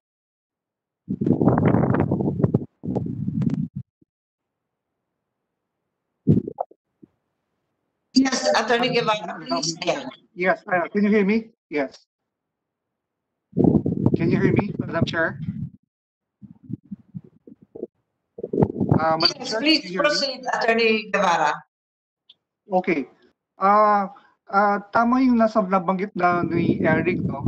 Yung tungkol sa transmission router server, ever since 2016, 2019, yun naman talaga yung parati naming binabanggit, no? Kasi doon sa kanilang schematic diagram ng buong sistema, ang pinapakita lang nila ay yung pag-transmit mula sa presinto papunta sa BOC, Transparency Server, and COMELEC Server. Hindi nila pinapakita sa kanilang diagram kasi kanino man ay yung transmission router server na pinupuntaan ng lahat ng mga resulta galing sa presinto. Ngayon po, noong 2019, gaya ng sabi ni Eric, gusto natin malaman kung ano yung data packet na nabago sa transmission router server. Importante po natin malaman yon kasi po, gaya ng nabanggit niyo po, merong 7-hour blackout. Tama naman po yung explanation ni Commissioner Casqueo na it had nothing to do with that transparency server. It had something to do with the transparency server. That is not our issue. Our issue then in 2019 is ano ba ang saan ba located ang transmission router server? Sino ba ang namamahala sa transmission router server? Sino ba ang pumasok kung meron man sa transmission router server? And that was precisely why kami nung kasama ko ng mga source code reviewers, sila Mr. Alex Ramos, sila Godbert, sumulat po kami sa COMELEC para base dun sa sabi ni Commissioner Casqueo sa publiko, kung meron kayong gustong malaman sa audit logs, sumulat lang kayo sa amin. So ginawa namin, ng grupo namin, the following day, doon nabanggit ni Commissioner Casqueo yan, sumulat po kami sa COMELEC at hiningi po namin yung audit logs ng transmission router server para malamin natin, kaya nasabi ni Eric Alvia, na ano ba ang mga nabago sa data packet ng transmission router server na yan. Unfortunately, up to now, we have not received any response from COMELEC. Be that as it may, what can I recommend? Number one, for purposes of transparency, I recommend that the location of the transparency router server should be mentioned to the public. Number two, the names of people manning the transmission router server should also be made known to the public. Number three, that the data in the transmission packet, transmission router server, the audit logs should be preserved for 3 years from the election period. 3 years po yan. Hindi ko po alam kung pupayag po ang PLDT, ang SMART, na pwedeng i-preserve yung data nila for the 3 years. But yan po ang minumungkahi ko. Number 4, at siguro po, ito po napaka-importante, dapat po pagbigyan ang third party. Third party po, identified by maybe by the Senate Committee on Electoral Reforms, by the House Committee on Electoral Reforms, by the IT community, independent auditors to take a look at the transmission router audit logs. Yan lang po. Maski po maganda ang ating pag-transmit ang ating manual recording of votes. Maski maganda po ang pagsalubong o pag-transmit po sa transparency server sa BOC, sa COMELEC server, ang data na supposedly galing sa presinto, ang pinaka-importante po para sa akin ay ang transmission router server. Wala na pong iba. Yan po ang dapat po pagtuunan ng pansin at dapat po maging transparent ang COMELEC tukol po dyan. Salamat po. Thank you very much. Would Commissioner Casquejo care to respond? Apo Marlon? Yes, Madam Chair. Sa pagkaalam ko, Madam Chair, we already submitted to the COMELEC Advisory Council all the audit logs, not only the transparency but all the audit logs. So yung mga request kasi namin, pina-force na namin through the COMELEC Advisory Council. And then they already conducted their own investigation. So as of now, hindi ko pa alam kung ano yung resulta ng kanilang investigation. So yung request siguro ni yung kanina nagsabi, I don't know, nasaan yung request nila. But we can always course through to the CAC because we are very much aware of what happened in the 2019 in the transmission of the 7-hour glitch. That is why we make sure that everything is transparent. So lahat ng mga audit logs pinapakita namin, and then the request is through the COMELEC Advisory Council na yun ang ginawa namin. So I don't know what happened to the request of the gentleman a while ago. And with regards to sa kanyang suggestion, we are open naman for suggestions. In fact, we already have our terms of reference for the transmission. And again, we give that to the CAC through the Secretary of the ICT, Secretary Nasan, of our terms of reference. You can always ask the ICT for that. And even the PPCRB also give the terms of reference. Just maybe you can look into the terms of reference and then you can insert your comments and suggestions so that we can adjust with our terms of reference for the transmission. Yes, Commissioner, meron pong kopya niyan, yung terms of reference. Bago po yan for 2022 or Yes. are those the same terms as previous elections? That will be for 2022. May mga binago kami doon to prevent the 7-hour glitch as to the server, as to the end user or the end laptops. Kasi nangyari kasi doon, suspect namin kaya nagkaroon ng parang 7-hour glitch, getting data from the transparency server going to the media entities. Sila yung nag-provide ng kanilang mga laptops and everything. So maybe there's an issue of something like incompatibility whatsoever. So we include that in our terms of reference. And not only that, we also include in our terms of reference that the voter's receipt will also be transmitted to the transparency server, and that is open for download by anyone. Yung voter's receipt in every clustered precincts para kung maka-download sila ng kanilang voter's receipt, they can conduct their own manual counting for that. So may mga other enhancement pa doon with the TOR, and then we are willing to provide copy dito po sa hearing na to after this.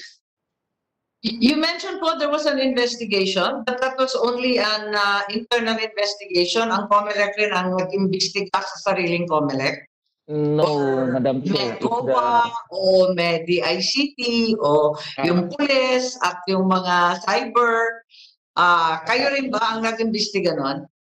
No, Madam Chair. We turn over it to the COMELEC Advisory Council composed of DICT, DOST, and other non-government agencies. Sila na po yung nag-conduct. We have no hand on how they conduct the investigation. Have the results come through? May resulta na ba yung investigation? Hindi namin we are always following up with the results of the investigation, pero wala pa silang napakitang resulta, except that only yung 7-hour glitch, meron na silang resulta doon coming from the PPCRB at that time, and then may explanation din yung Smartmatic kung bakit nangyari yun or ganun. But with the other investigations such as... Akala ko kasi yung TOR lumabas as a result of the investigation. Pero wala pang resulta yung investigation, may bago na tayong recommended TOR. Tama po yun? Tama ba yun? May recommended tayo terms of reference para lang to address those kung ano yung medyo kailangan natin i-enhance for the 2019. Hindi naman siya result ng investigation kasi like for example the VVPAT, the voter's receipt is not part of the investigation. Yung additional end user or yung laptop yung magpo-provide na mismo yung ating provider kung sino man yung mananalong bidder, hindi naman siya part ng investigation yan. Yun lang naman yun. At saka marami pa kaming enhancement, hindi ko lang ma-recall lahat. Sige, pero karapat dapat na merong independent audit, hindi po ba? Or at least a different investigator, hindi lang sa loob, ano? Nandito raw yung CAC, may representative daw yung CAC, tama po ba? Secretary, meron bang CAC representative? Ang pagdinig ko meron eh. Ang ano po kasi, ang CAC na dyan po ang DICT na sila po yung chair. Si DICT Secretary po yung chair po siya kasi ng CAC. And then yung ano po, nandyan po rin yung PPCRV, may representatives ng NAMFREL. Kasama po sila sa CAC. Yung nabanggit tungkol sa investigation, yung representative po ng DICT, DOST, nandiyan sina Malika Intik, ang mga suki na natin. Meron pa kayong komentaryo tungkol dito sa investigasyon? Natapos na po ba yan or wala pa? Yes, Yusek Mani.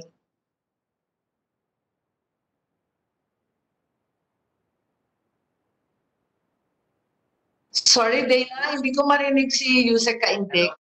Hello, ma'am. Napindot ko yung mute. Naririnig niyo na po, ma'am? Yung sa glitch nga nung sa transmission, tama po si Commissioner Casquejo. We're basing it on the PPCRV audit kasi sila na rin po ang nag-umpisa talagang mag-analyze nun. That was submitted to the CAC. Dun sa yung sa mga BCM, in one of the meetings last year, initially we thought of having the PNP and the NBI do the investigation. However, it seems that they are restricted with the fact that there has to be a formal complaint kasi the process of them kasi doing an investigation, it has to be in the context of a complaint.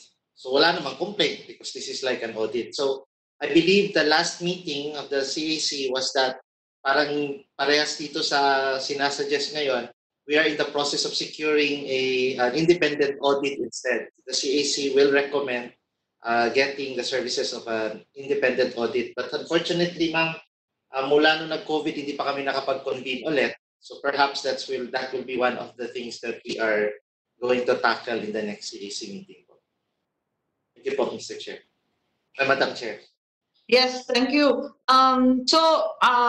Maasahan ba ni Attorney Guevara at sina Alex Ramos at yung iba pang narito na masasagot yung kanilang query tungkol dun na nga sa 2019? Sige po, Madam Chair. We will make it a topic in the next CEC meeting na mapa-secure yung pagkuha ng external audit po ito, Madam Chair. Thank you po. Okay, thank you. I think Toti Casino and Nelson Celis wanted to speak. Is that correct? Toti, please. Thank you, Madam Chair. First off, dun sa design ni COMELEC for the pre-printed ballot, what are the safeguards to avoid the overvote? Because in the last election in 2019, there was a reported like 6 million to 7 million ballots were nullified because of overvote. And in 2016, about 2 million were recorded as overvote because of the pre-printed. Why the option to go hybrid is to do away with the pre-printed ballot so that the number of spaces provided for are exactly for the number of positions. That's one. Second, in the last election in 2019, COMELEC said that there are 17 regional hubs. And in 2016, they had 12 regional hubs. What are the functions of this regional hub? And in spite of that, you still have a transparency server. Because as far as we in Philippine Computer Society are concerned, with the 17 regional hubs, and thank you for the explanation of Mr. D, Jeffrey D, with the proxy server, you can be able to track down the transmission to the website so that to do away with the projector and to save government money from the projector, if everybody already has a mobile smartphone that will show the display of the results by a website, they can already see the tally per precinct, per municipality, per province. If that regional hub would operate that way, and that will be cost a lot of substantial savings. Instead of spending 24 billion for the 2022 elections, Comelec might only probably budget something like 10 billion. That's more than enough to put up a very robust website and a smaller ballot paper. That we see, and to do away with the transparency server because people can already see it instantaneously.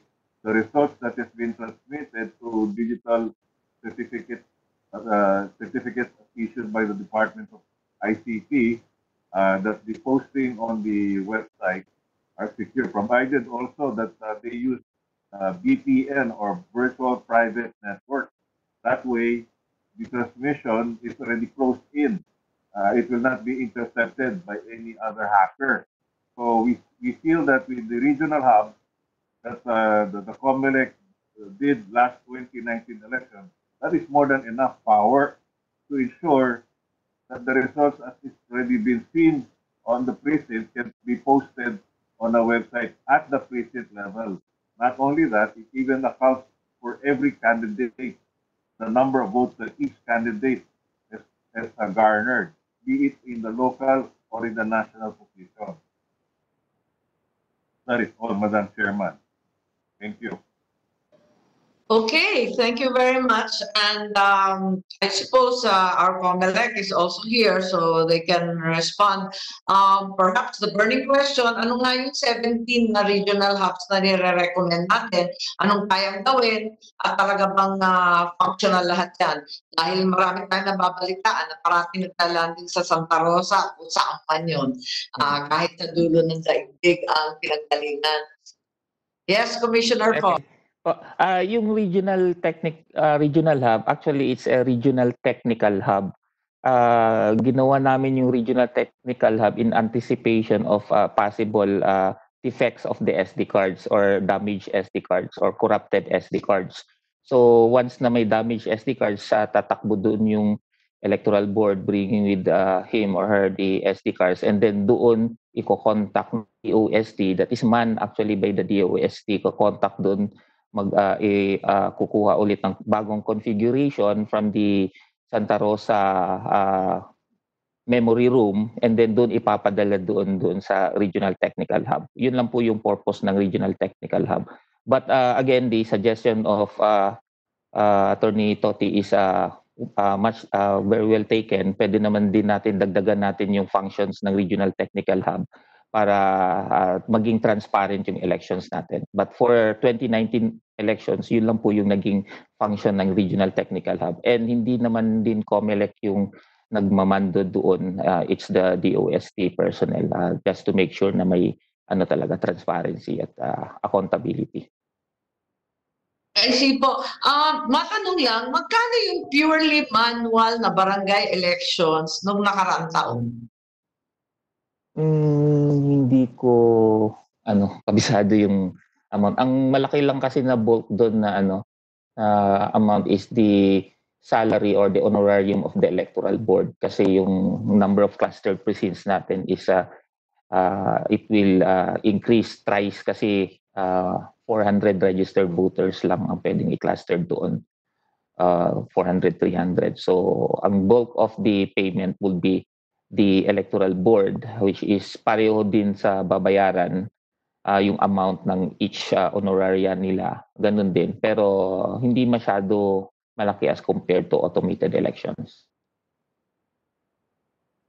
If the chair may request kung magkano yung purely manual, para may idea po kami dahil sa susunod na buwan, budget time na, at yun nga, nakapending na yung 24 billion para we have a basis for real comparison and true judgment. Kung ano nga ba. Kasi kapag hybrid ang sinabi, parang nagbawas ka ng automation, dapat magmura rin. Kaso mukhang magiging mas lalo pang mahal imbes na nagbaba yung presyo. Parang kabaliktaran ng mangyayari. Yes, Madam Chair, kapag nag-hybrid tayo, meron tayong laptop and everything, transmission and everything. Mas mahal siya as compared to the existing system, or compared to purely mas mahal po yung hybrid system. So marami pa kaming backlog sa mga requests for information from COMELEC. If I could just push, I'm aware that some of these items were actually considered at the unbank today. But lang dagdag na lang yung request na for the budget of the previous purely manual barangay election last year. So gusto ko rin tawagin sana kasi hindi pa nakakapagsalita yung telco. Mukhang may mga representative rin dito, yung Globe at yung Smart. I think perhaps they would have something to tell us. Are there safety features?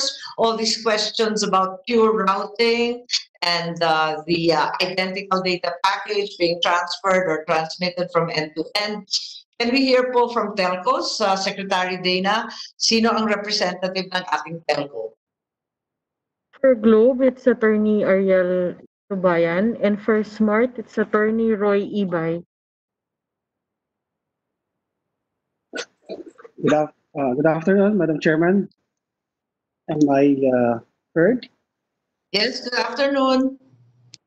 Good afternoon po. Yeah, I was listening to all the discussions, and I think tama nga po na in every step of the way, po dito sa process is transparency. And then I was also listening to a suggestion where are being asked to preserve the data logs para naman po mapapakita po to. Sa amin po, in our contract with the providers, the Smartmatic, we collect those logs, provided them within a certain number of days. And then by law also of the National Telecommunications Commission, usually we preserve data logs only up to a maximum of period of 4 months. But if the COMELEC directs us to have a longer period to preserve these logs, then we will comply, Madam Chairman. You said that the data logs were only supplied to Smartmatic, not to COMELEC? Our client, Madam Chairman, is Smartmatic. We don't have privity of contract with the COMELEC. So we just provide the transport, the connectivity between the precincts and the servers of our client, Smartmatic, Madam Chairman. I see. And apropos of the earlier discussion, yung nagkakaduda from stage to stage na yung data packet is not the same. Are there, in addition to data logs, any other safety features we can add, perhaps, or other records we can check to make sure that this is the identical packet? Yes, Madam Chairman, I think in addition to the independent audit of the source code by third parties, I think it's also possible to have a deep packet inspection to determine the packets, actually a random deep packet inspection. So it may be recommended as one of the technical audits to be done in addition to the source code audit, Madam Chairman. Sorry, you're recommending an independent audit of source codes by a third party as well as random inspections. Is that correct? Yes, Madam Chairman, to satisfy the I think one of the concerns expressed a while ago is where do the packets go? So I Yeah. think one way, technical way of doing that is to conduct a deep packet inspection by, I think, independent third parties, perhaps accredited also by the Comelec, Madam Chairman. Yes, that's right. So, you have any knowledge also of these random servers that have been mentioned? Because there's a great deal of discomfiture regarding more than one server. Why is the transmission not direct to a single server? We were told earlier by Comelec and the commissioner that in fact this is a technical solution to a great deal of data.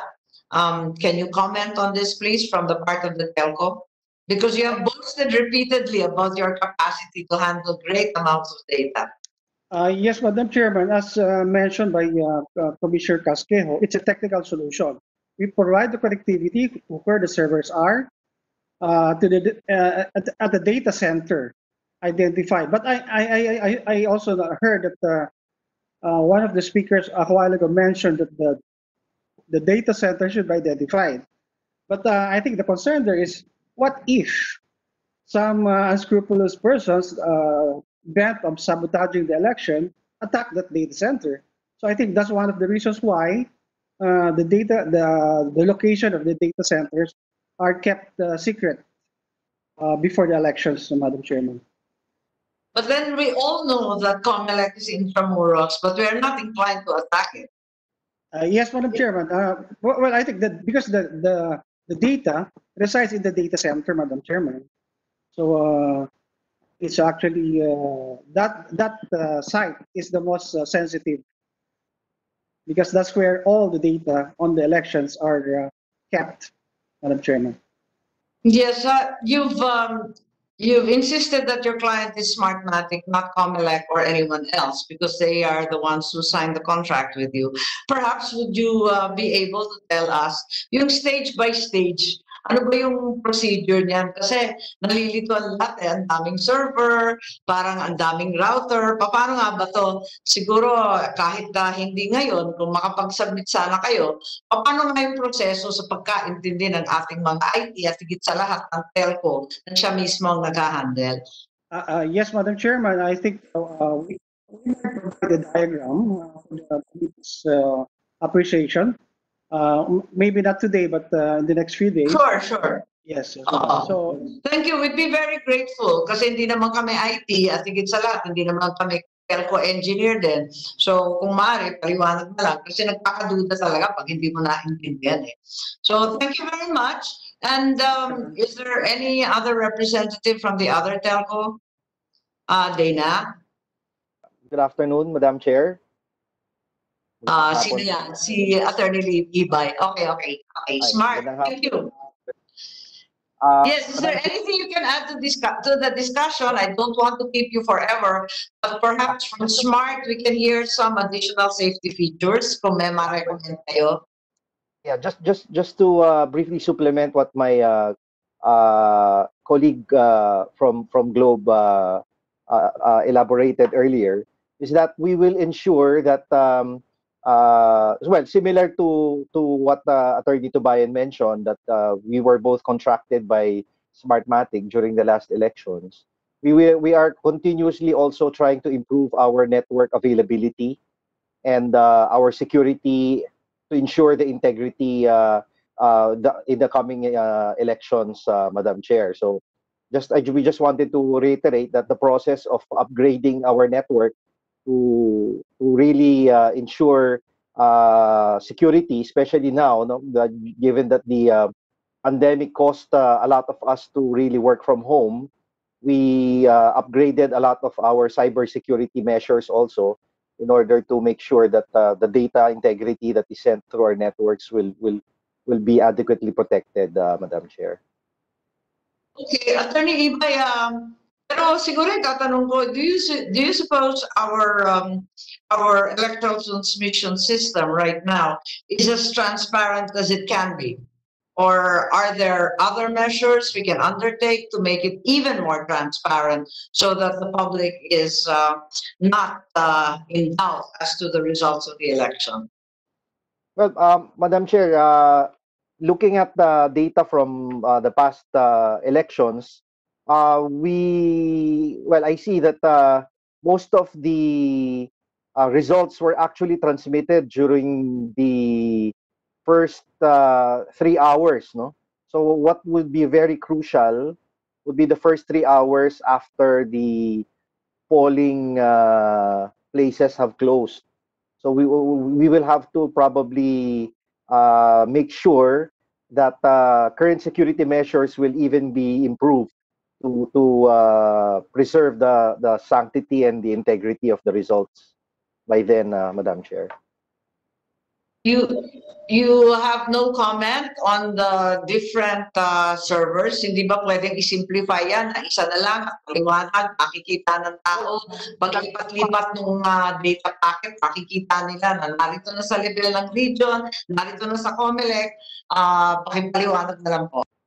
As far as I know, there is a published data center, but there is a backup data center that is supposedly conveniently hidden or a secret, no? So that whatever happens to the main data center, there's a resilient backup data center that is actually made confidential, no? And as far as I know, that has worked, no, with the past 2 or 3 elections. And I think if there are other, I'm not a technical person, but if there are other security technical measures that can be adopted, then we're that would be best for all parties, Madam Chair.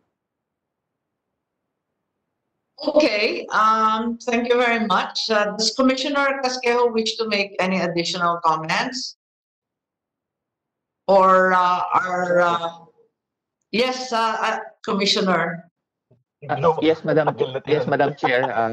Yes, Commissioner, kasi medyo kinabahan na naman kami kay Attorney Ibay. Meron na naman secret backup data center. Nakaka-nervous yung mga secret na yan eh. Actually, it's just a backup of all the data in the central server. Just in case na magkaroon ng problema doon sa central server, meron tayong backup. Yun lang naman po yung purpose. Understood. Oo. It's not necessarily sinister po. Yes. With regards to yung pag-preserve, maybe you can include that in our TOR so that the winning leader will have this preservation of the data logs or transmission log for 3 years. So we will include that, and it will cost maybe some additional budget for that. Opo, kasi sa masyado malaki yan. Tama, kasi sa katagalan ng electoral protest, alam naman natin na imposible yung formats na sinasabi. Speaking of which, meron ring interesting na formulation dito sa recent last week Singapore election. It's the latest of the national elections. Meron silang automatic recount provision. I don't know if that would work here. Kapag 2% or less ang difference between the two top candidates, may automatic electronic recount. No protest needs to be filed. Magre-recount talaga. Would that be very onerous, or would that simplify the backlog of protests that we have at COMELEC? Well, that is advantageous to the COMELEC kasi pag may automatic recount, pag may discrepancy of 2%, siguro kasi it's advantageous to the COMELEC kasi that is to declog all election protests. Kasi pag nakita naman doon na wala namang discrepancy or hindi siya we can automatically dismiss it. So that is possible. But then again, siguro baka kailangan ng batas yan or a resolution from the COMELEC for that purpose. Yes, thank you. Kasi alam namin nakatambak sa inyo, napakaraing kaso. And we're very grateful, Commissioner, and to the COMELEC for your openness to all these suggestions. Napakaraming suggestion talaga. Sana, inaasahan ko sana, nagka-run through tayo nung recommendation ninyo na COVID nga lang ang buong mundo. So as a result, we have to work on a TWG. So siguro magra-round up na lang ako na sana magpadala. Ayun na siguro, Commissioner Casquejo, your your representatives should be part of the TWG. In addition, of course, yung Senate panel, yung ilang representatives sa amin.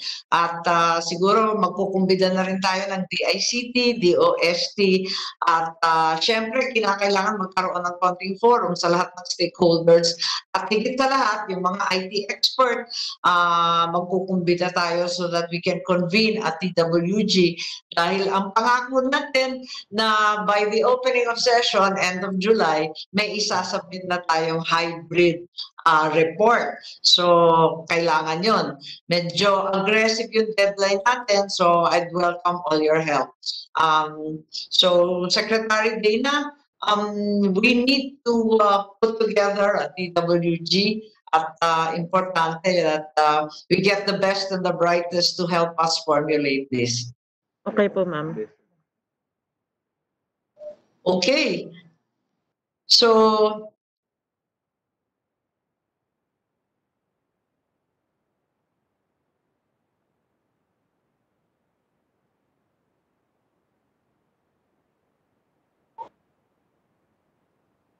Hello, Attorney Dina. So we have to wait for the chair. yes. So thank you very much. I'm just rounding up and tasking that in fact, maraming salamat sa lahat ng dumalo at medyo talagang na-COVID tayo, hindi tayo nakapag-run through tulad ng gusto namin sana ni Commissioner at ng buong COMELEC, pati si Commissioner ko. Nagpapaumanin po tayo. But thank you very much for being here anyway. Let us put together a TWG at the earliest possible time. And to all of you, let us have the best electoral process that we can muster. Thank you very much, po. Thank you, Madam Chair. Thank you. Thank you, Madam Chair. Madam Chair. Thank you. Thank you. Much po. Senator, Ferdinand, salamat. Thank you very much. Thank you, everyone. Alex. Thank you. Thank you very much. Bye-bye. Okay. Bye-bye. Bye, guys. Can I leave?